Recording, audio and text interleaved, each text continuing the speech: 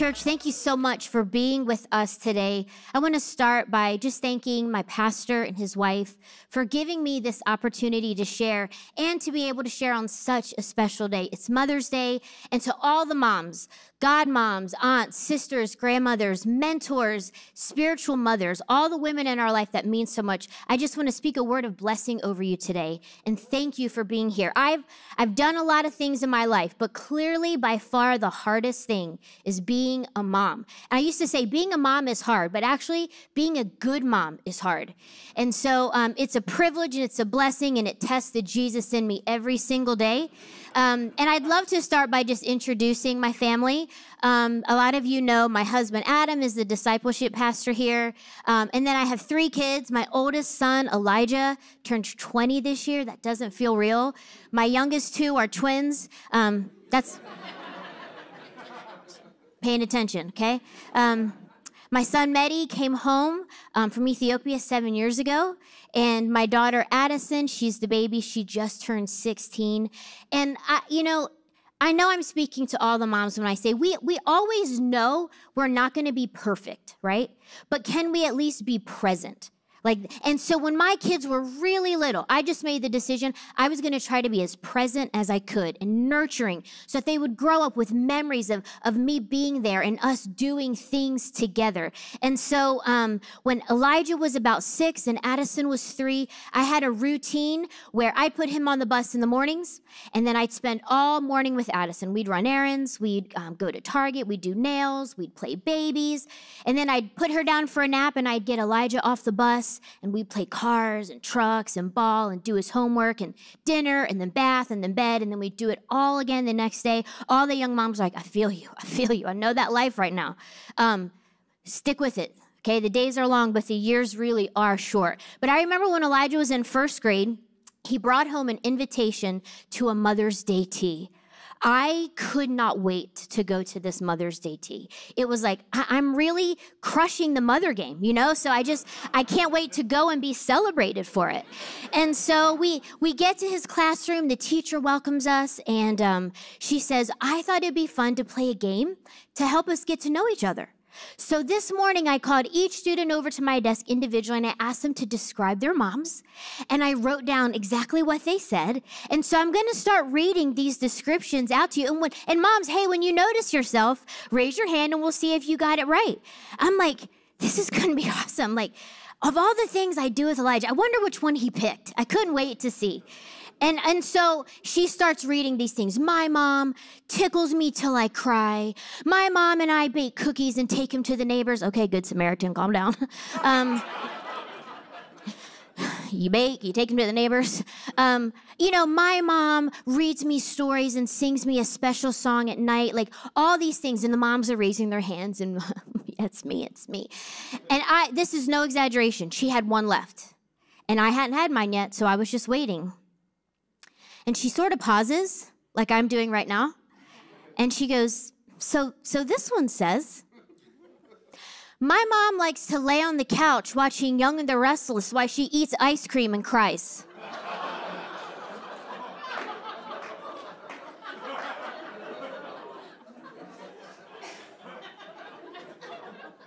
So I look at Elijah, and he looks at me, and he says, remember yesterday? And I was like, remember yesterday? Oh, actually, son, yes, I remember yesterday. Yesterday when I took your terrorist toddler sister to Target, and when she didn't get candy, she lay prostrate on the floor and wouldn't get up. And when I tried to pick her up, she screamed, stranger danger, you're not my mother. And I had to peel her off of the floor and strap her into a 10-point harness car seat and drive her home, throw her in the bed before you got off the bus. And yeah, buddy, did I need 15 minutes to decompress so that I could be fully present for you? And did I eat a Klondike bar? Sue me. Do I remember yesterday? Bro, you're never going to forget today. Let me tell you that right now. I was mortified. And I forgave him. I mean, I did write him out of the will, but I forgave him. But I went home that night and I cried to my husband. I was like, I feel so unseen. Does what I'm doing make a difference? Does it matter? I'm trying to be so present. I'm trying to be so available. And clearly it's not making a difference. And listen, you don't have to be a mom to even feel that way. You could be showing up at work every day wondering, does my boss see me? See the contributions that I'm trying to make? Maybe you're in a relationship with someone. You're like, I feel like it's completely lost on them who I am and what I'm bringing to our relationship. And if you're a parent and you're asking, do my kids see and appreciate? The answer is no, they don't. But if you were to ask me, what's one of the things I love most about Jesus? It's that Jesus loved making the unseen feel seen and the invisible valuable. That's what he's good at. And not only did he do that when he was on earth in ministry, he's filled the scripture with stories of people that their stories we may never find. They're hidden deep within the pages of the word. But man, when we extract those and pull those out, there is something for us to learn. And that's what we're going to do today. We're going to go deep into the pages of the Old Testament for a story that you might not have ever heard, with 3 characters, 2 of which maybe you know, but 1 you don't, and find out what God has to say to us in the story of someone who could be labeled as insignificant, but she's not. The story is rich. And here's what I want you to do today. This is my ask. Don't listen to the story and detach yourself from it. Oh, that's what happened to them? Oh, that's an interesting story. I've never heard that before. I want you to find yourself in the story. I wonder if before we start today, you would pray, God, how do you want to speak to me today? What's in this story for me? Because here's what I'm convinced. My time with God has convinced me of this. There is a word for you today. A word specifically from your Father to you that he wants you to hear and receive and go forward and be different because of it. So pray with me, please. Jesus, speak to us through your word. Your word is alive and it's powerful and it is good for us. So show us what you want us to see and where you want us to make changes. In your name we pray. Amen. So we're going to be in 1 Samuel 25, and I'm just going to go through the story, and we're going to make pit stops along the way. The first character we meet is verse 1. It says, Then David moved down to the wilderness of Maon. You've heard of King David. He's a superhero from the Bible. But in this story, David is not yet king. He is a warrior. He is a soldier, but he is on the run because King Saul is after him. You say, wait, didn't he kill Goliath? He did. He killed Goliath. He killed a lot of other enemies of Israel. He's a mighty warrior. And so all the guys who are finding themselves in the story, like, yeah, it's probably me. I'm probably the mighty warrior. David's probably me, okay? But David gets so good that the women of Israel write a song. Saul has killed his thousands. That's pretty impressive. But David is 10,000. Saul didn't like that. Jealousy much? And so Saul becomes so filled with jealousy that he begins to hunt David. So now we see David in the wilderness of Maon. He sort of collected a misfit army at this point, about 600 men, some his family, some down and outers. That's who he has. But he's in the wilderness. So just imagine, he can't run to Target. He can't DoorDash his food. His life is in danger. And now he's responsible for all of these people. That's where we meet David. Verse 2-3 says, And there was a wealthy man from Maon who owned property near the town of Carmel. He had 3,000 sheep and 1,000 goats. In today's economy, he is rich. And it was sheep shearing time. That's important. We're going to come back to that. The man's name was Nabal, and his wife Abigail was a sensible and beautiful woman. But Nabal, a descendant of Caleb, was crude and mean in all his dealings. Another translation says he was mean-spirited, bad-tempered, and an embarrassment to his tribe. Nabal's name means fool, and he was rich, and he was rude, and he was stingy. But his wife Abigail was a sensible and beautiful woman. And listen, the Bible is trying to let you know how beautiful she is because it only uses this word to describe 2 other women in all of the Bible and their beauty. Abigail, it's like she's a 10, but no, she's just a 10. Abigail's just a 10. She's all that and more. Well, how did she end up with Nabal? Well, she didn't have a choice. Women in those days didn't get to choose who they wanted to be married to. It was chosen for them. So most likely between the ages of 13 to 17, she was given to Nabal, no choice of her own. And here is what happens. It's sheep shearing season. That's when they would have big parties, big celebration. And with 3,000 sheep, let me tell you something. Nabal had a lot of rack of lamb to go around for everybody, okay? He had plenty to go around. And David's got this band of army, this army in the wilderness, and they just want to eat. And so David does something very reasonable. He sends some of his messengers to Nabal, and he asks for a favor. He says when he heard that Nabal was shearing his sheep, he sent 10 of his young men to Carmel with the message. He's very kind and honoring. Peace and prosperity to you, your family, everything you own. I'm told it's sheep shearing time. Remember that David was a shepherd years ago? He knows all about sheep shearing time. And I want to let you know that when your shepherds were near us, we never harmed them. Nothing was stolen from them. So would you be kind to us, Nabal? Would you share any provisions you might have with your friend David? Kind, he's being honoring. They gave the message to Nabal in David's name, and they waited for a reply. So here's how Nabal responds, with arrogance. Who is this fellow David? Let me explain something. Pause. David has gone viral at this point, okay? If you opened up your phone and TikTok, there's David swinging that slingshot, and everyone's like, oh, shoot, dang. That. Like, David's viral, okay? Everybody knows who David is. So this is a mockery. He's being rude. And he says this, who does this son of Jesse think he is? Now listen, time out. I don't know where you're from, but where I'm from, you don't talk about my mom or my daddy. Okay, I grew up in Jersey. Jersey has rules of its own.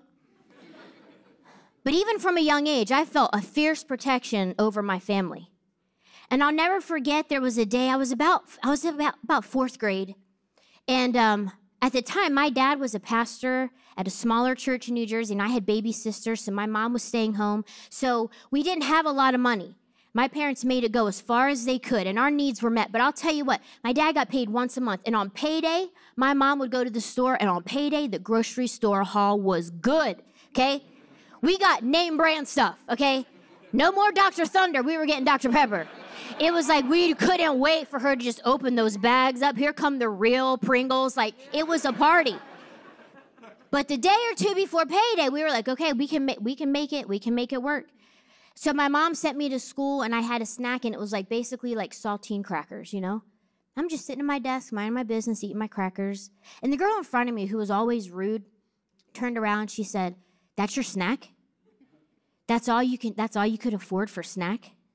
And she sort of elbows the girl next to her, and they turn and they start laughing. And I became filled with rage. And I just finished my snack. And a few minutes later, the teacher said, take out your homework assignment, pass it to the person behind you. We're going to check and see how you did. The Lord is good. And so we had like 10 questions. She got 7 wrong. I was red marker all over that paper. And right when the teacher's like, okay, hand it back, I had this moment. And I felt like it was the Lord speaking to me, but I'm not sure.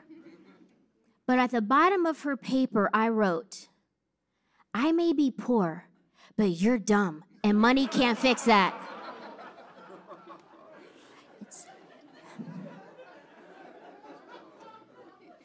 It probably wasn't the Lord, but it came to me in that moment.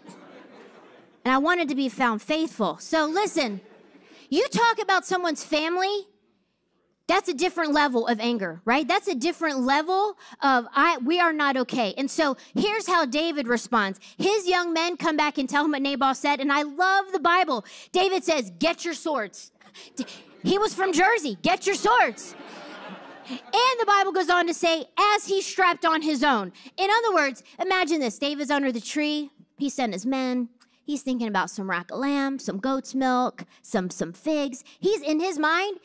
By the end of the day, boy's going to be full. And I know how I get when I know I'm about to be full because I love to eat. When they came back with what Nabal had said, David went into full-blown rage. So angry. Get your swords. And listen to what it says. He took 400 of his men and left 200. Nabal's rich. He might have 50, 100, maybe 150 servants. David's taking 400 men because David's not going for a little confrontation. He's going for annihilation. You won't feed me, I will kill you. And I feel that sometimes.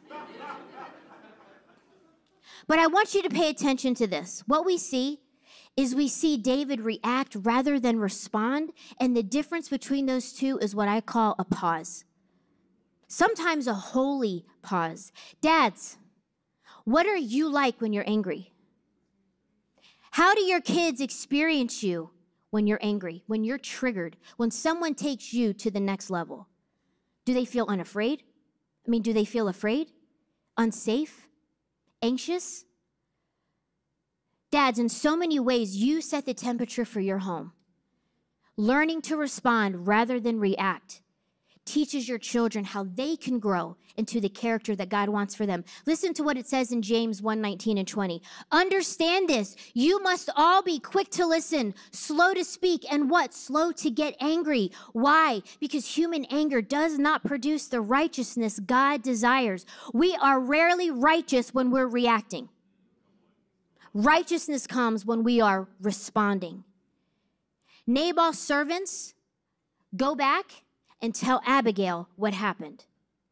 They basically give her the whole story. And they tell her, but Nabal screamed insults at them. And they go on to explain to her that while they were tending the sheep, that's going to make this celebration possible, David's men were actually protecting them and keeping harm from coming to them. And they said, in fact, day and night, they were like a wall of protection to us. And Abigail, listen, you need to know this and figure out what to do. There's going to be trouble for our master and all of us if we don't do something. And I love this because here's what this tells us, that Abigail had gained a reputation for being wise, for being sensible, and for knowing how to respond in moments of crisis. What's your reputation like? Do people come to you for advice? Do people know that they can trust you to give them wisdom and wise counsel? Let's be honest. We can fake it today because you know what we can do? We can post about wisdom but not actually practice it. We can find the last thing that Lisa Turker said, that last thing Pastor Matt said, and we can post it, but actually be living something completely different. Abigail was living out her wisdom and her sensibility every day that her servants knew she's going to know what to do. She's going to help us get out of this. And I love her response in verses 18 and 19. It says, Abigail wasted no time. Note the difference. Nabal wasted no time being rude. David wasted no time going into a rage. And Abigail wasted no time being reasonable and rational because she was wise. The next verses tell us she gathers a feast, okay? Golden corral on crack. She's bringing it all.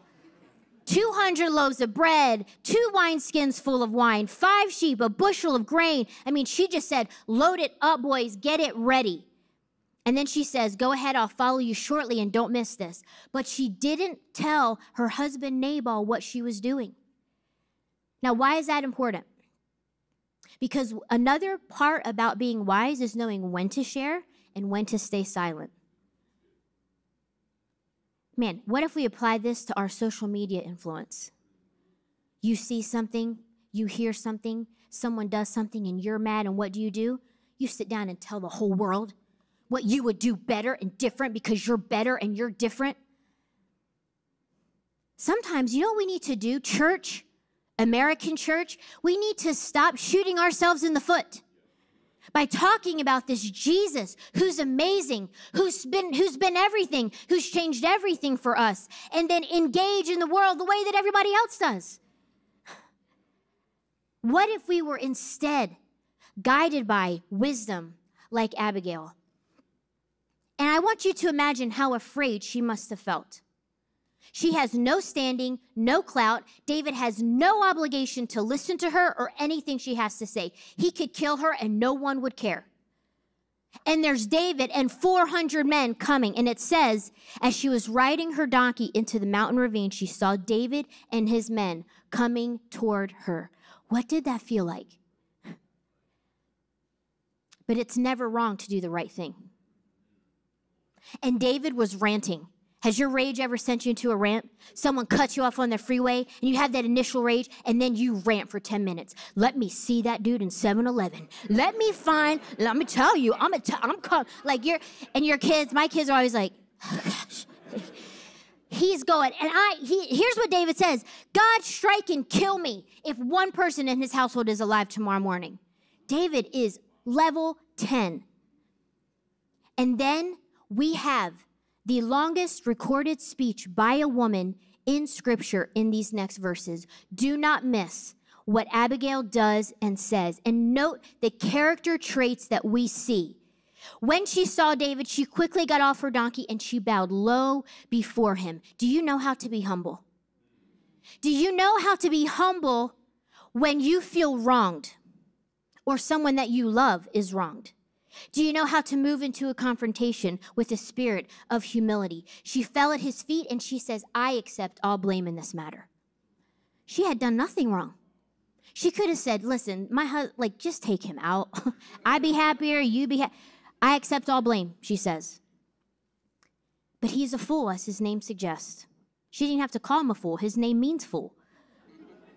And now she says this, and now, my Lord, a term of honor. As surely as the Lord lives and you yourself live, since the Lord has kept you from murdering and taking vengeance into your own hands, let all your enemies and those who try to harm you be as cursed as Nabal. And here's a present I have brought to you and your young men. And she was generous. Man, is your life marked by generosity? Please forgive me if I've offended you in any way. The Lord will surely reward you with a lasting dynasty, for you are fighting the Lord's battles. Abigail knows all about David, so she shows him honor. And even when you're chased by those who seek to kill you, your life is safe in the care of the Lord your God. And when the Lord has done all he promised and made you leader of Israel, listen to this. Don't let this be a blemish on your record. She decides to be courageous and speak vision and a prophetic word over the man who would be king.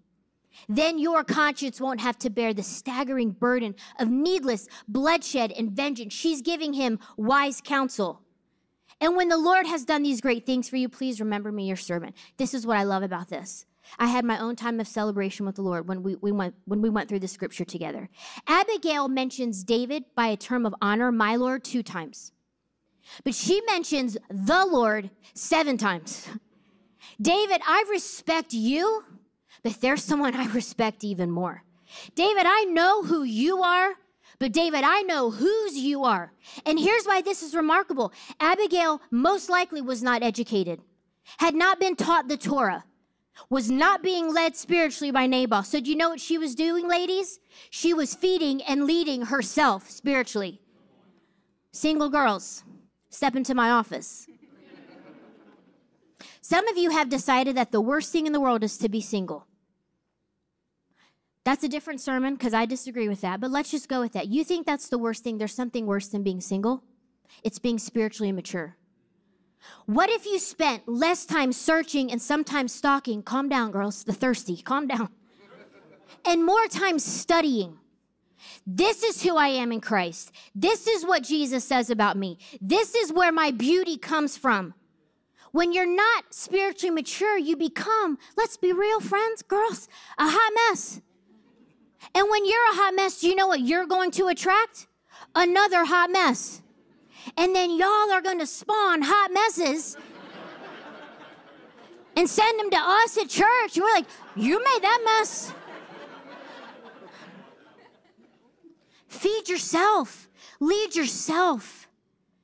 Married ladies, if you are married to a man who loves God, loves you, loves your kids, loves the church, sister to sister, thank him more and nag him less. Because there are women who would give anything to have that. One of the godliest women that I know is my mother-in-law. And for years, Adam's father was not a believer, basically an agnostic. And for almost 20 years, she got her 3 children up and took them to church.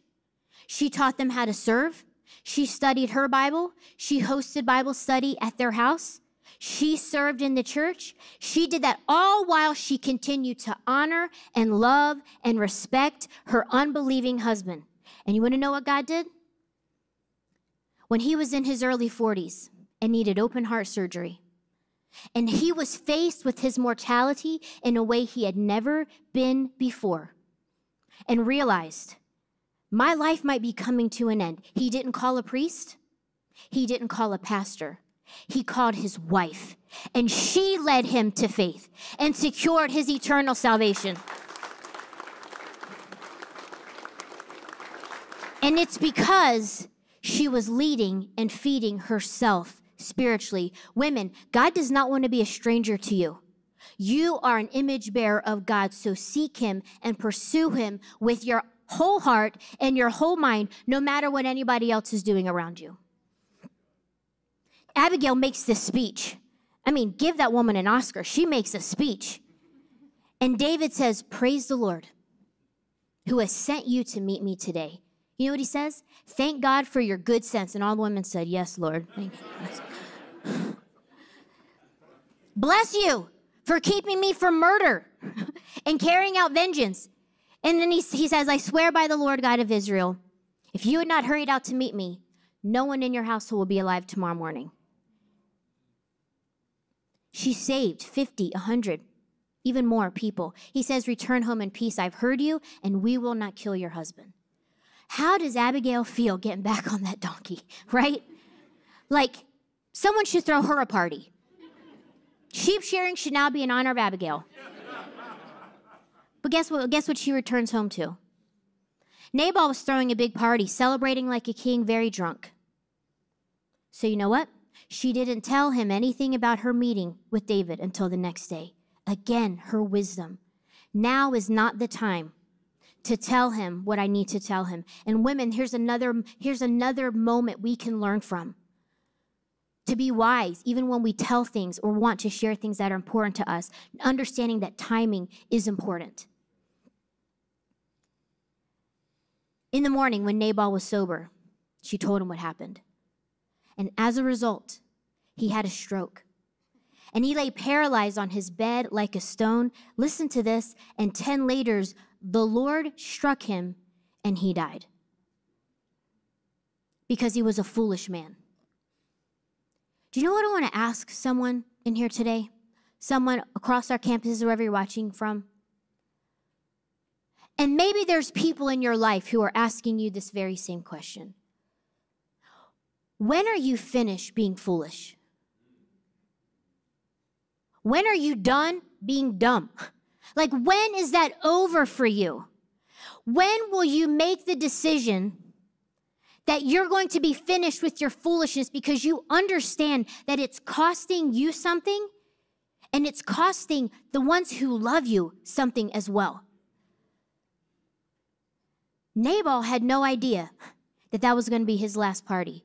Some of y'all need to hear today, your last party is coming.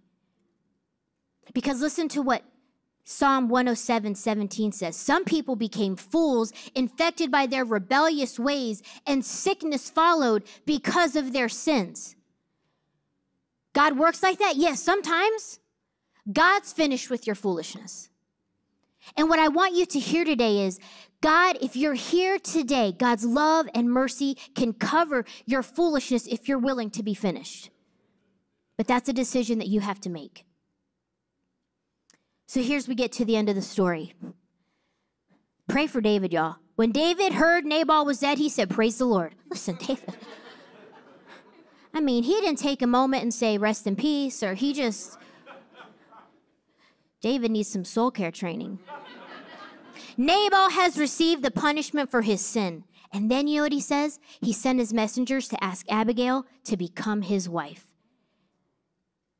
And she's happy to marry David, she says. She'd be willing to become a slave washing his feet. Calm down, Abigail.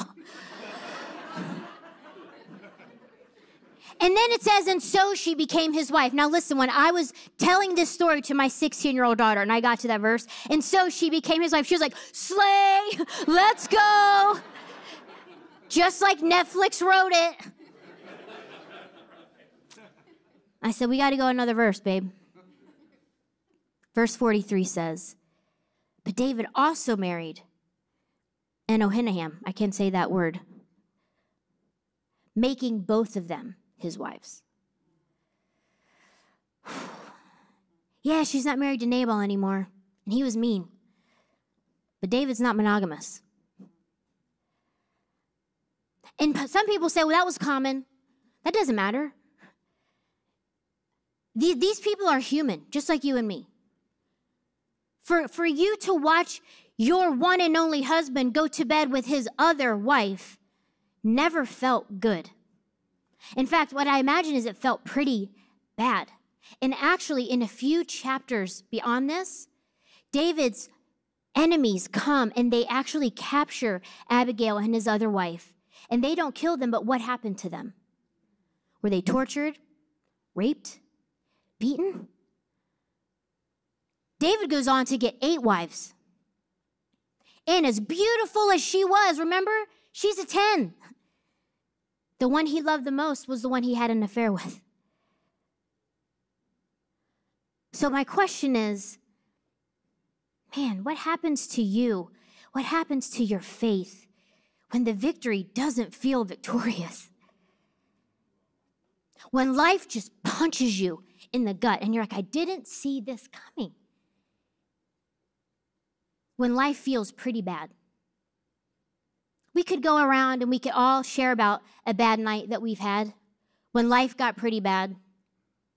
For me, by far, February 2013, worst night of my life. When my husband had a heart attack in our bed, when my 2 little children slept across the hall in their rooms. And when we sat in the family room waiting for the paramedics to come, he began to talk to me like this was the last time he was ever going to see me. And I just tried to detach from the moment. It's probably his gallbladder. It's probably acid reflux. He's probably fine. He goes away in the ambulance, and I sit there, and I'm waiting to just hear he's going to need outpatient surgery. It's all going to be fine. But that's not the call that came. The call that came was, get someone to come stay with your kids and get to the hospital. We need to medevac him to a different hospital to save his life. And I've never, ever felt fear like I felt in that moment. Everything about it felt bad. You know, I wanted to have that, and in that moment, I felt the goodness of God. I didn't.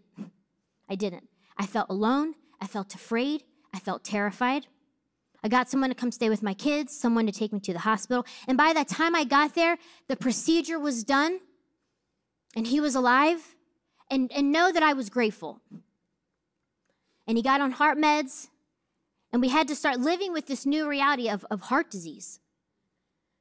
And in my mind, I'm like, we're going to take meds, and he's going to be fine, and we're not ever going to have to worry about this again. But then 5 years later, I'm in a hospital waiting room again because he needed more stents. And that's when I got real with God because I was angry. Because this didn't feel good at all. And I had mapped out a really good life for myself. I married a good husband. We had good kids. We were in a good church. We had good friends. We had good jobs. We lived in a good house. We felt fulfilled. We were doing things in a wise and honorable way so that we could receive blessing. And this didn't feel good. And isn't good what we always want? That shirt looks good. That song sounds good. He looks good. She looks good. How you doing? Good. We want the good. And is that wrong? No. It is not wrong to want the good. We're human. Of course we want the good. But when in my anger and when I got real with God and God wasn't afraid to get real with me and I said, this isn't good, God said to me, Melody, has your good become your God?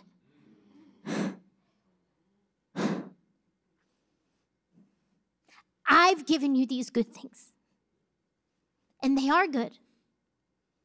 But when it's bad, I'm still God, and I'm still good. And that's what I needed to hear. And you, my friend, it is not wrong for you to want good things, but it is wrong for you to worship them. And here's how you know the difference. When your circumstances disintegrate, what happens to your faith? When the good things get taken away, when you get rescued from one tragedy, but you find yourself in another, betrayed, rejected, sick, alone, that is when you have to ask yourself the question, has my good become my God? Because any good thing that you're worshiping will always be a terrible God. It will never satisfy you. It will never fulfill you. It will never give you the joy that serving God and worshiping God always will. You know what God was calling me to? And maybe he's calling you to this today too. And it's not a one-time decision. But he's calling us to surrender. Surrender. All my hopes, all my dreams, all my plans, God, my kids, my job, my financial security, my 401k, all of it. It's all yours. Doesn't belong to me. I'm stewarding it for as long as you give it to me, but it all belongs to you. And it's a recurring thing to come back to surrender. You can never do it once and walk away because something else is going to come vying for the attention and affection of your heart, and you're going to have to surrender that too. That relationship, he's my everything. That's a shame. He's going to fail you if he's your everything. He's your everything. You're going to be good. You're going to be good. Surrender is really hard. In the garden, Jesus said, my Father, if there's any way, get me out of this. Have you ever prayed that? God, get me out of this. But then he goes on, but please, not what I want. It's what you want. In our humanity, surrender is really, really hard. But here's what I want you to hear today. In determining what's ultimately good, not temporarily good, not today good, not earthly good, but in determining what is ultimately good, God's compass is not our comfort. God is forever committed to you, but he is not committed to your comfort, nor is he committed to mine. And I will tell you why. Because in our moments of discomfort and when we're uncomfortable, we seek him way more. And he wants to be known. And he wants to know you. And he's calling us to do a really courageous thing by surrendering. And I don't know what that is for you today. What you need to surrender. Maybe you're sitting in a happily ever after that has crumbled right in front of you. And your heart is broken. Will you surrender that to a good God? Maybe it's your foolishness like Nabal and living your life the way that you want to instead of the way that he wants you to. And he's asking you today, would you surrender your life and your will? Maybe you, like David, struggle with anger and you're filled with bitterness, resentment. Someone wronged you, betrayed you, rejected you, and you can't let it go. And today God's asking you, will you surrender that to me? Listen, here's how I know we can surrender, because Jesus makes us a promise that if we cast all our cares on him, he will care for us. In your heartbreak and in your heartache, in your sickness, in your aloneness, in your anxiety, in your fear, he will meet you and he will care for you. One of the greatest lessons we can ever learn is this, that the strength of our faith can be measured by the strength of our surrender. The strength of your faith can be measured by the strength of your surrender. So where are you willing to say, God, I'm going to step back and give you all of me, because you're good. And I don't want to worship good things.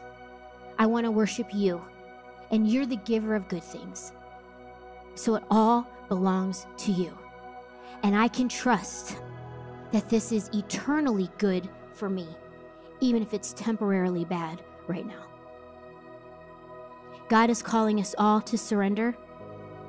And so in this moment, I just want you, after you found yourself in the story, after you've asked God to speak to you right now, what is he asking you to do? What is he asking you to bring before him? Jesus, we cannot surrender on our own. Sometimes surrender, it feels like our hearts are being ripped out. But God, we know this is what you want. And God, we know that we can trust you. And for anyone here today, God, who's really asking that question, can I trust you? I pray that you would make yourself so real to them right now. Your presence, that we would begin to value your presence and see it as goodness when things are bad. God, would you make us wise like Abigail? Wise as we navigate the complexities of life, wise as we navigate criticism, wise as we navigate relationships. God, keep us humble and keep us at your feet. God, I want you to have your way today. As you're speaking to your children, make your voice heard loud and clear, what you're asking them to do. And God, make us courageous enough to obey. We love you. In Jesus' name we pray. Amen. Hi, I'm Pastor Matt Brown. Thank you so much for watching this content. The reason that we produce this content is to help you build an authentic relationship with God, with yourself, and ultimately with others, people just like you who are furthering their relationship with God. If you would like to transition from someone who just watches this content to partner with us so that we could produce that content, I would really like to invite you to go to donate.sc. This is the best way for you to become a part of what God is doing at Sandals Church to share this message of authenticity all across the globe. Thank you so much for your time, and I appreciate your generosity. Narrow as the road may seem, follow where your spirit leads. Broken as my life may be, I will give you every piece.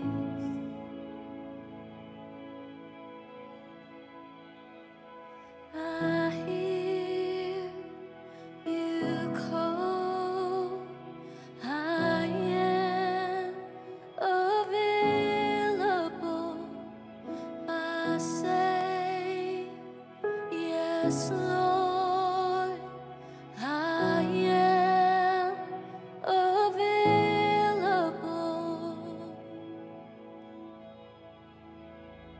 Here I am with open hand, counting on your grace again. Less of me and more of you. I just wanna see you move. I hear you call, I am available. I say, yes, Lord, I am available. I hear you call, I am available. I say, yes, Lord, I am available. I'm available. Oh, Jesus, how you want to, Lord. Oh, we surrender to you, Jesus. Oh, have your way, have your way. Here I am, here I am. You can have it all, and you can have it all. Here I am, here I am. You can have it all, you can have it all. Here I am, here I am. You can have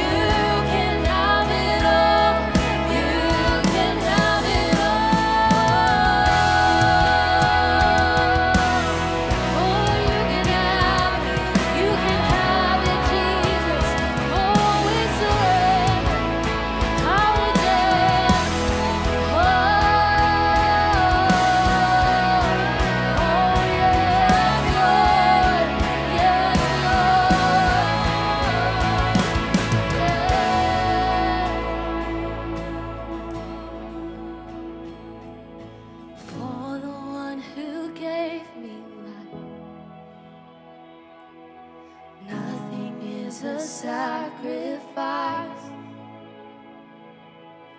Use me how you want to, God. Have your throne with